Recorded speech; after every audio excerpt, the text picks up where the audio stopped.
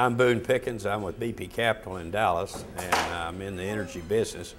And Texas is in the energy business. Everybody knows our record in Texas, and that we have a lot of gas and oil.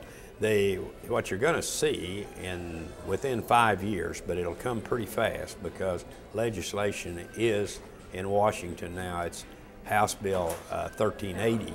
That will pass, and it will pass the Senate, and it will be signed into law. And that's to use natural gas for heavy-duty trucks, 18-wheelers. And in 5 to 7 years, we will be able to take back 2.5 million barrels a day that we buy from OPEC. And I want to get rid of that. We buy from OPEC every day 5 million barrels. I want to get all that back to our country because I consider it to be oil purchased from the enemy. We're paying for both sides of the war, and I don't like any of that. And I think it makes us look stupid.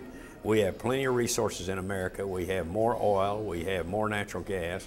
We have resources to replace OPEC oil, and that's what I want to do. And Texas is going to be a big, big part of the replacement of that OPEC oil. But it can be accomplished in less than 10 years if we just focus on it, get the right leadership in Washington to give us direction, and we can accomplish just exactly that. We're now paying $1.5 billion a day, $1.5 billion a day for oil, and from foreign countries, and that is sad and ridiculous for us to do that when it's not necessary.